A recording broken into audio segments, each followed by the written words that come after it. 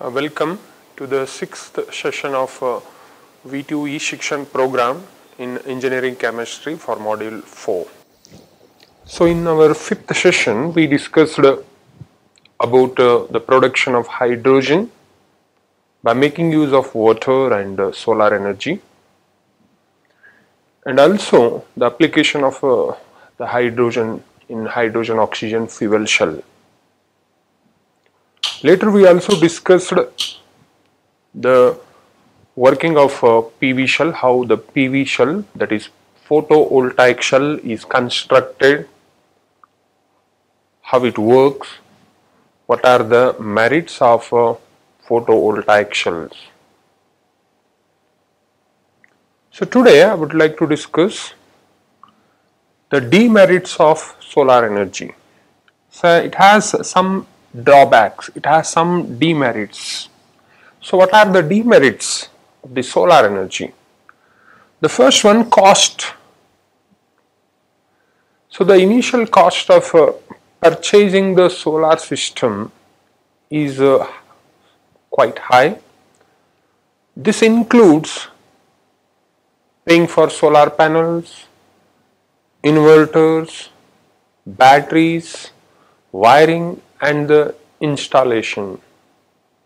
Nevertheless, solar technology is constantly developing so that it is safe to assume in future the price may go down.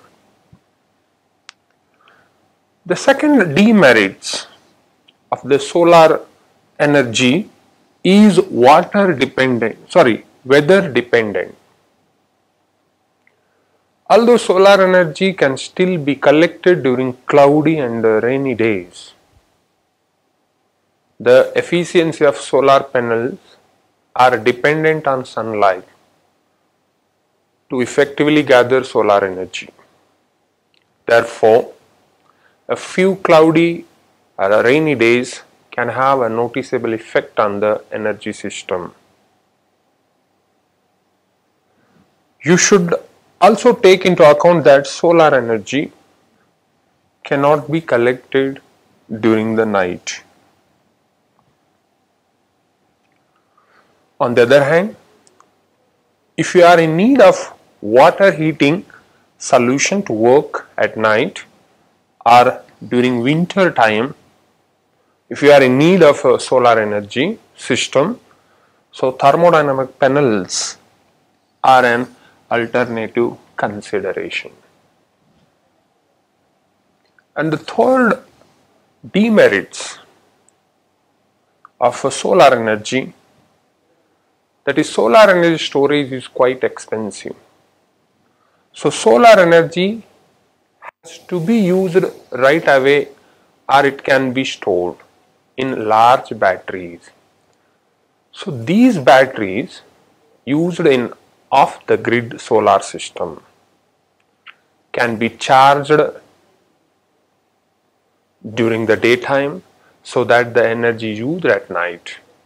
So this is a good practice for using solar energy all the day long, but it is also quite expensive. In most of the cases, it is smart to just use solar energy during the daytime and take the energy from the grid during the night. You can only do this if your system is connected to the grid. The energy demand is usually high during the daytime, so we can meet most of it with solar energy. And the fourth demerits of the solar energy, use of lot of space. The more electricity, if we want to produce, more solar panels are to be connected. If you want more energy, more panels are to be connected. The solar panels requires a lot of space and some roofs are not big enough to fit the number of solar panels that you would like to have. The alternative measure is to install some of the panels in your yards, but they need to have access to sunlight. Associated with pollution.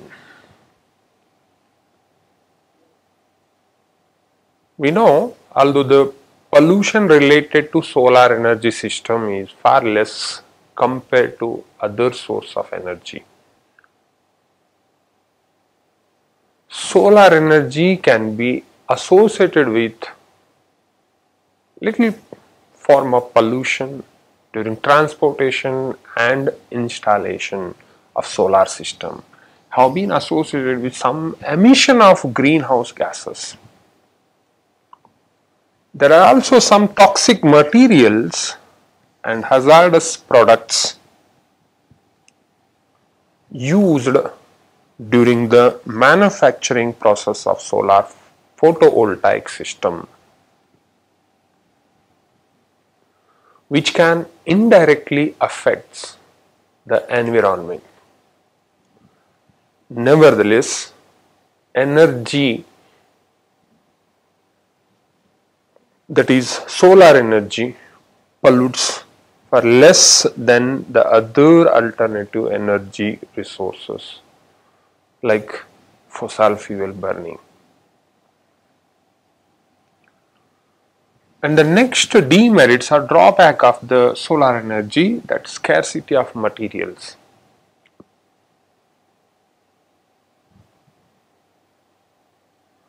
So certain solar technologies require rare materials in their production. This, however, is primarily a problem for PV technology, that is photovoltaic technology, rather than CSP technology. It is inability of current production to meet the future demand. Many of the rare materials are byproducts of the other process rather than the focus of the targeted mining effort. So all these are the demerits of the solar energy that is obtained by making use of photovoltaic cell. The next part of this fourth unit, that is fuel cell. Already we discussed hydrogen oxygen fuel cell, but it is an application of the production of the hydrogen. So here we are discussing in detail fuel cells. We know fuel is nothing but any combustible substance which upon combustion in presence of air or oxygen it produces energy, like hydrogen, methane, ethane, butane, etc. So a fuel cell is an electrochemical shell that converts the chemical energy of a fuel and an oxidizing agent of an oxygen into electricity through a pair of redox reaction. The fuel cell combines fuel and oxygen to produce electricity, heat.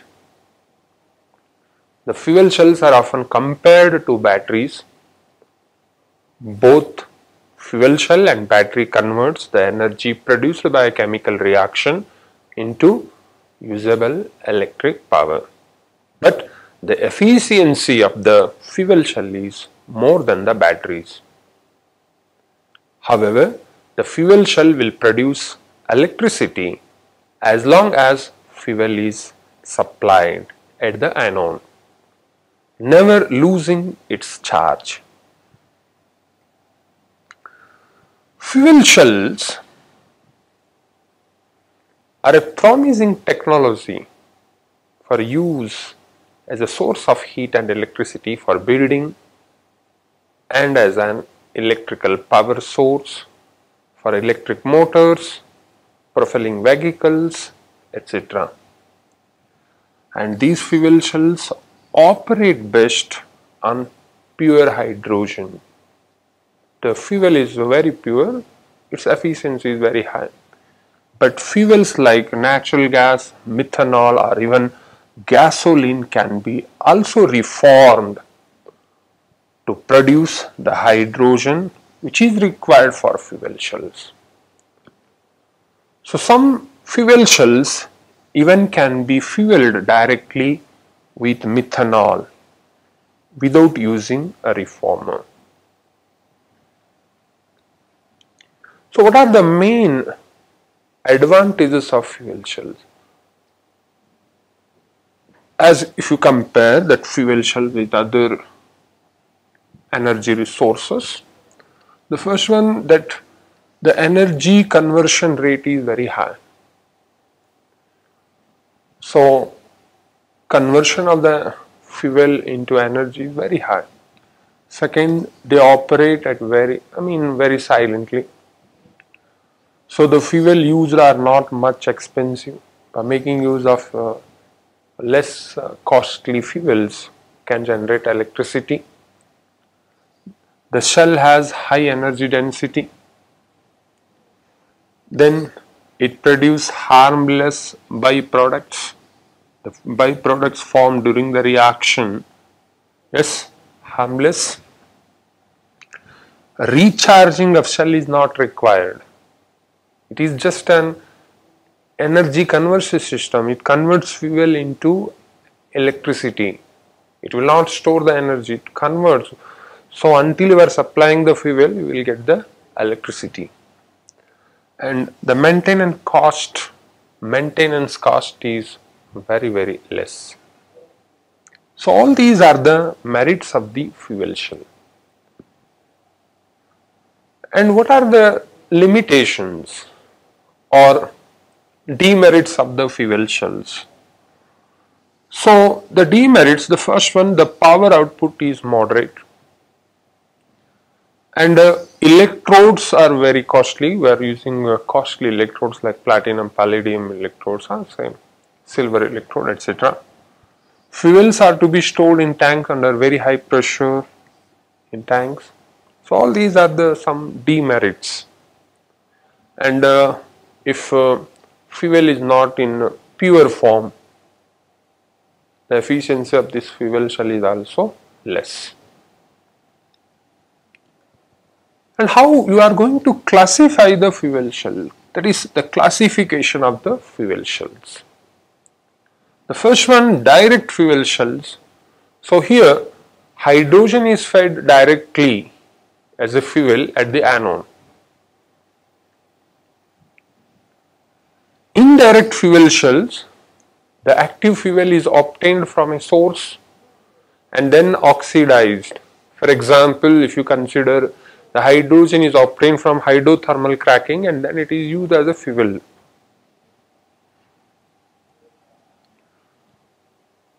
Regenerative fuel cells. Fuel is used repeatedly through regeneration. Energy is consumed in the regeneration. So fuel is regenerated from the products by thermal or electrical, photochemical or radiochemical methods. So here, fuel is repeatedly regeneration processes to be obtained. So based on the type of the electrolytes that is used in fuel cells, they are classified into different categories. So in the fuel cell, what happens? Anode and cathodes are separated by an electrolyte, and based upon the type of the electrolyte that is used in fuel cells, so fuel cells are classified into alkali or alkaline fuel cells. So alkaline fuel cells operate on compressed hydrogen and oxygen. They generally make use a solution of potassium hydroxide in water as their electrolyte, and efficiency of such a fuel cell is nearly about 70%, and the operating temperature as high as 250 degrees Celsius. By making use of 85% weight percent KOH, and at lower temperature, say less than 120 degrees Celsius, we may use 35 to 50% weight percent of KOH. And it was observed alkali shells were used in Apollo spacecraft to provide both electricity and drinking water. They required pure hydrogen fuel. So in this spacecraft, they carried hydrogen and oxygen, and these two are supplied at anode and cathode. It produced water along with the electricity. The water that is formed during this process is used for drinking purpose, and the electricity used for their work. Next, second one, that is molten carbonate fuel shells. I repeat, molten carbonate fuel shells. So what happens? Molten carbonate fuel shells, we call it MCFC. They make use of high temperature compounds of the salt, like sodium or magnesium carbonates, chemically that carbonates, as an electrolytes. And efficiency of such fuel shells is in the range of 60 to 80%, and the operating temperature for such fuel shells, say about 600 to 700 degrees Celsius. So as these cells operate in the range of 600 to 700 degrees Celsius, the high temperature limits the damage from carbon monoxide poisoning of the shell. It prevents the poisoning of carbon monoxide to the cell, and waste heat during formed here can also recycle to make an additional electricity. So the nickel electrode which is used here are, say, inexpensive compared to other electrodes like platinum electrodes used in other shells. Next one, a phosphoric acid fuel shell. Phosphoric acid fuel shells, PAFC. They make use of phosphoric acid as an electrolyte, and efficiency of such shells ranges from 40 to 80%, and operating temperature is in between 120 to 200 degrees Celsius. And here in this phosphoric acid fuel shells, we are making use of platinum as a catalyst for both anode and cathode. Water vapor pressure is minimized due to the use of concentrated acid here. And these PAFC tolerate carbon monoxide concentration of about 1.5%, which broadens the choice of the fuel they can use. The next one, proton exchange membrane, that is PEM fuel shell. Proton exchange membrane fuel shells work with a polymer electrolyte in the form of a thin permeable sheet. What happens?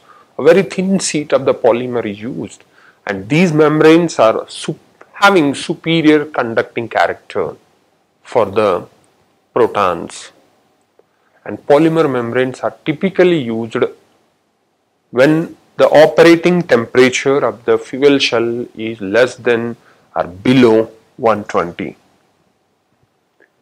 And here in proton exchange membrane fuel cell, catalysts such as platinums are used in order to absorb the fuel. Absorption of the fuel that is supplied at the anode will enhance in presence of a catalyst like platinum.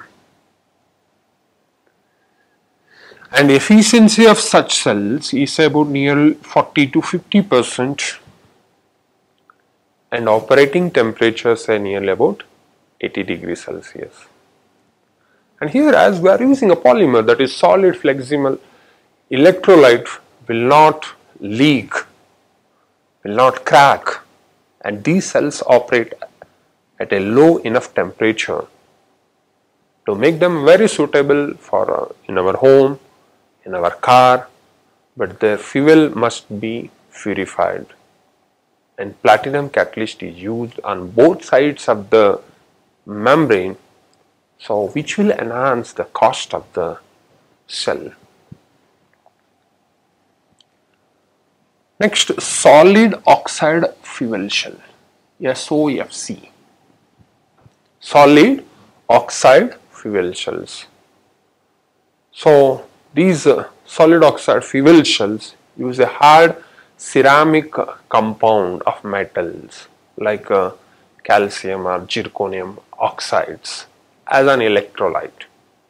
So here ionic conduction takes place by oxygen. The anode in this fuel is cobalt zirconium oxide compound or nickel zirconium oxide compound, and cathode is strontium doped lanthanum manganese oxide compound. And efficiency of this cell is nearly about 60%, and operating temperature are about 650 to 1000 degrees Celsius.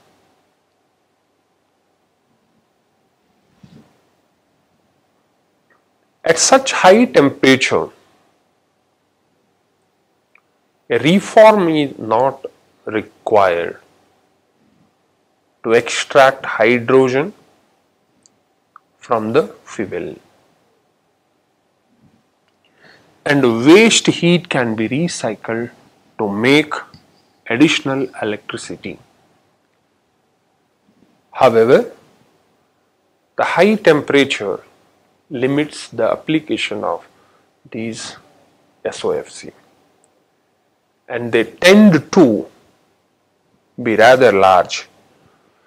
While solid electrolytes cannot leak, they can crack.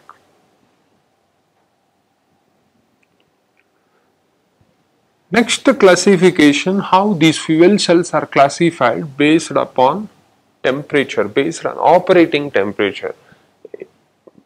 We discussed how they classify based on the type of the electrolyte. Now, based upon the operating temperature, the fuels are classified into low temperature, intermediate temperature and high temperature fuel cells.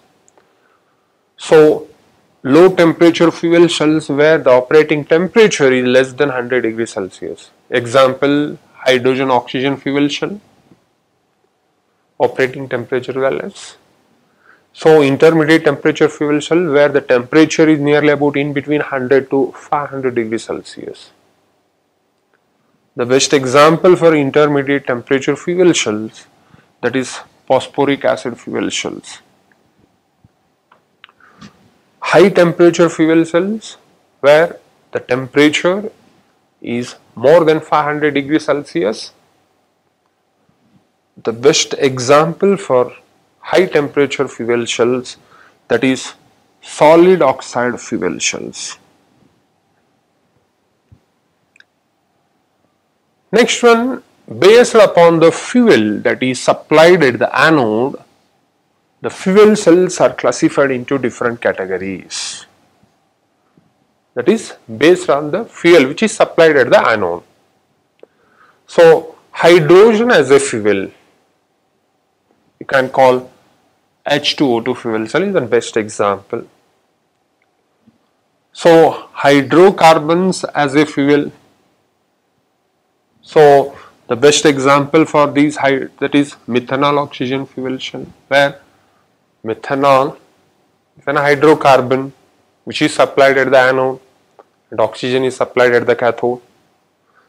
Reformate gases, that is H2 plus CO,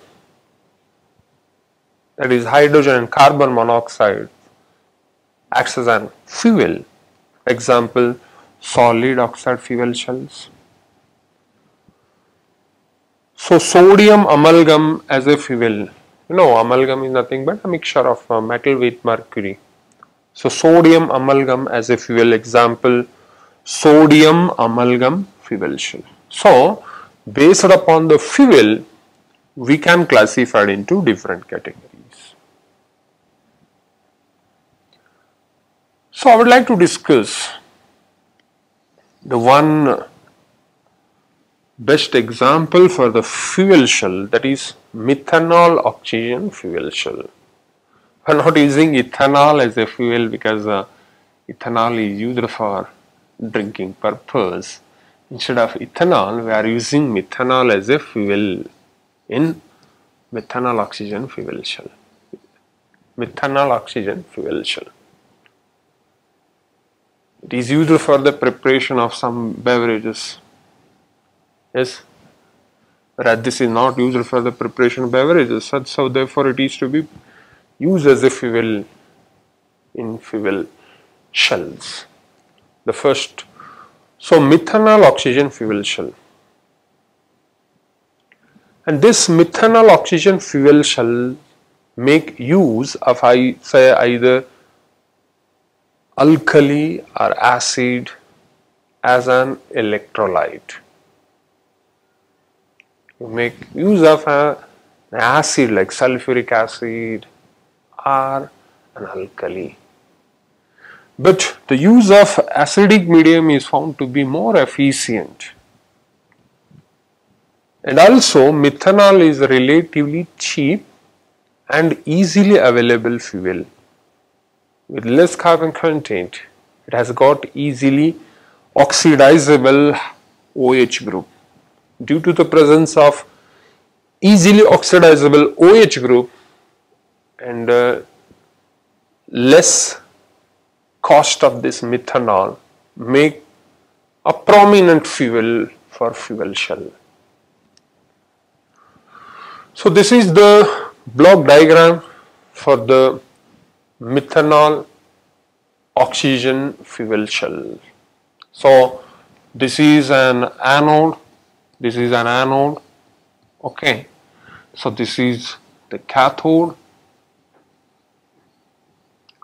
So this anode, this whole part, this is filled with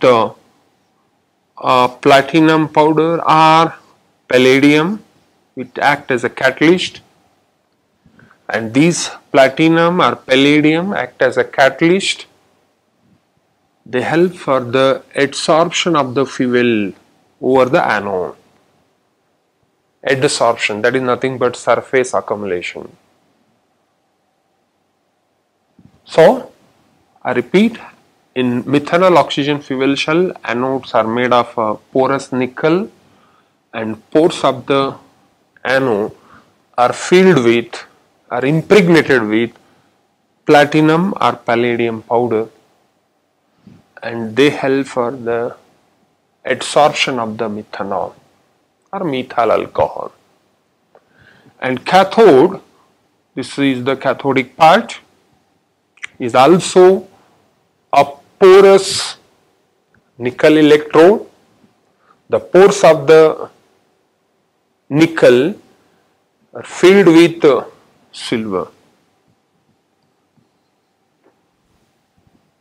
and which will enhance the adsorption of the oxygen. Here we are supplying oxidant, that is nothing but oxygen. Here we are supplying methanol.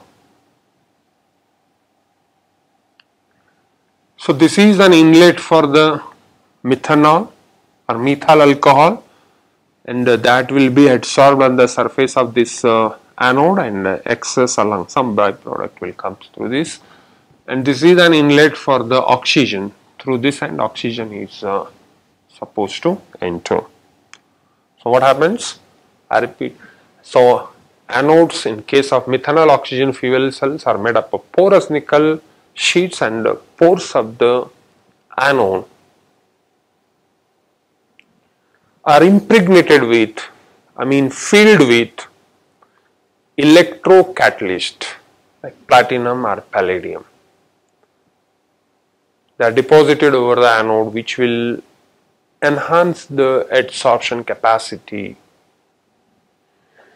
And cathode is also an porous nickel sheet, and pores of the cathode are filled with silver. So a membrane is placed adjacent to the cathode, which prevents the diffusion. So this strip, yellow strip, represents the membrane. So membrane is placed adjacent to the cathode to prevent the diffusion of the methanol into the cathode. It prevents the diffusion of the methanol, that is fuel, into the cathode. So thus the fuel, that is nothing but methanol, which is an hydrocarbon, and oxidant, that is supporting gas for combustion, that is say oxygen, and the electrolyte here used is sulfuric acid. I said we can use either KOH or H2SO4 as an electrolyte, but KOH is not used as an electrolyte as it reacts with carbon dioxide, which is formed during the reaction, and get converted into carbonates. During the course of this reaction, there is a formation of carbon dioxide. If you use potassium hydroxide as an electrolyte, and that potassium hydroxide combines with CO2, carbon dioxide, and it get converted to carbonates. Therefore, KOH cannot be used if sulfuric acid is used as an electrolyte.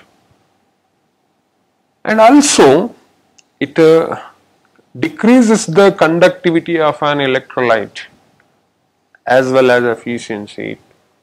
Yes, if say carbonates are so formed, they decreases the conductance or conductivity of the electrolyte, and also it decreases the efficiency of the shell. So how it work? How this methanol oxygen fuel cell will work? So what happens at the cathode? Methanol undergoes oxidation and it leads to the formation of carbon dioxide. Methanol which is formed, methanol which is supplied at the anode, so undergoes oxidation and it leads to the formation of the carbon dioxide. So thus carbon dioxide is formed along with electrons. We call this as a reaction 1. So that is nothing but oxidation which occurs at the anode. This is the reaction occurs at the anode. The electrons, they flow towards the cathode and are responsible for the electrical output. And at the cathode, as we are supplying oxygen continuously, the oxygen get reduced in presence of H plus ions. So these oxygen takes up electrons. So I repeat, so these electrons it will takes up. Yes, they get converted into carbon dioxide along with this one. So here I am telling it will takes up these electrons and get converted into CO2 plus O2. And when you combine the first and second reaction, yes, so here what happens? Methanol will produce carbon dioxide along with electrons. So these electrons are taken up by the oxygen in presence of H plus. So here now 6 electrons it will take and it will form carbon dioxide along with water. So this is the oxidation reaction occurs at the anode, reduction reaction occurs at the cathode. Combining these two, the net reaction is methanol plus oxygen. It gives carbon dioxide, water along with energy. And this energy is used for our work. The maximum theoretical voltage that is obtained from this methanol oxygen fuel cell is 1.18 volt at 25 degrees Celsius. Maximum voltage. And the potential developed is a mixture potential or mixed potential involving the reaction of formaldehyde and formic acid species. The catalyst is easily poisoned by COH species, carbon hydroxide species. So what are the merits of these fuel cells? Merits of methanol oxygen fuel cell. What are the merits of methanol oxygen fuel cell? So the first one, methanol fuel cell do not require cooling like other batteries. It not in need of cooling. Other batteries are in need. So eliminates the need of spacious cooling system. Cooling is not just required. Second one, methanol fuel system are available as either standalone unit similar in size to a small refrigerator for applications like base stations. And third one, methanol fuel cells have few moving parts or movable parts which reduce the need for regular maintenance. Easily you can detach that one and you can make the repair like that. Unlike generators, methanol fuel do not use combustion, therefore there is no production of oxides of nitrogen, oxides of sulfur or particulate emissions. Means it will not emits any oxides of the nitrogen, oxides of the sulfur or particulate emissions.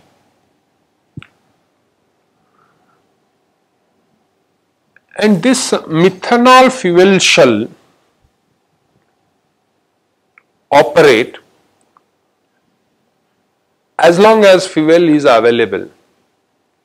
Until you are supplying the fuel at the anode, you are getting electricity. So on 8 hours, for 1 hour, for 3 days, etc. etc. So extended run time can be enabled by storing the appropriate amount of fuels on site. You can store the required quantity of fuel based upon your requirement. You make the storage of the fuel. And next advantage, that is the fuel, that is here we are using methanol as a fuel. So this fuel, that is methanol, which is required, that is industrial grade methanol. And this industrial grade methanol is readily available and fairly very cheap, and it is very easy to store, and it is possible to store with lower infrastructure which is required compared to that of the hydrogen. Next, methanol is less explosive less flammable than hydrogen or gasoline. So if you compare methanol and hydrogen, so methanol is less prone for the explosion, less flammable compared to gasoline, etc.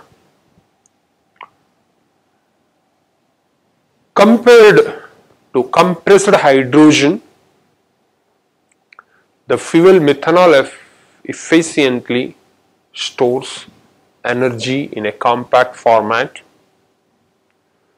easily transportable, that is safe for stationary or mobile storage. Methanol storage drastically reduces the weight of the fuel shell. If the weight of the fuel shell also reduced, because if you store them, supply the methanol at the fuel shells. And what are the demerits or what are the drawbacks of this methanol oxygen? It is having some demerits or it has some drawbacks. Let's see some demerits or drawbacks of the methanol oxygen fuel shell. The one is methanol that is used in the methanol oxygen fuel shell. Sometimes methanol passes through the electrolyte without reacting. Thus, it reduces the efficiency. Produce a low power density. Methanol can corrode. It is responsible for the corrosive action of different parts of the fuel shells. So these are the demerits, some demerits of the fuel shell. And where you are using this methanol oxygen fuel shell. So I am here using direct methanol fuel shell application. A potential area of application of direct methanol fuel shells is low power, so you can produce a 20 watt power source for electronic components such as notebook, video cameras, DVD players, cell phones, some medical devices, hearing aids. Like at this time, the application of direct methanol fuel cells as power sources for electric vehicles is very remote. Substantial or further progress are also made in the design and prototyping. This one, DMFC stacks for portable and auxiliary power applications. So all these are the important applications of the methanol oxygen fuel cells. So this completes the fourth unit of engineering chemistry. I would express my thanks to the VTU e-Shikshana program coordinator for providing me an opportunity to share my knowledge on this topic. So I just want to say some questions related to this topic, how the question may ask on this. So under green chemistry, they may ask you the question like, define green chemistry and state any 6 principles of the green chemistry. The second question they may ask you,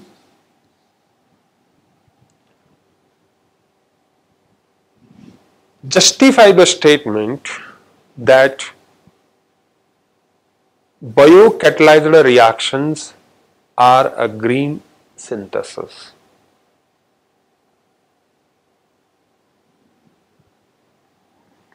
Third question they may ask you,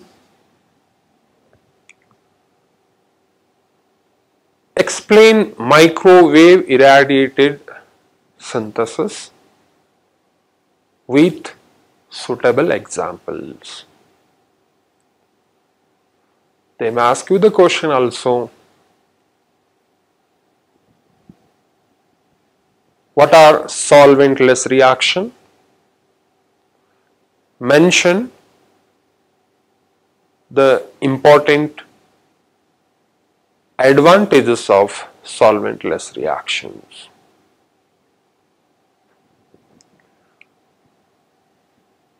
Then they may ask you the question, under hydrogen production, how hydrogen is produced by making use of solar energy along with water, that is photoelectric splitting of water. Next,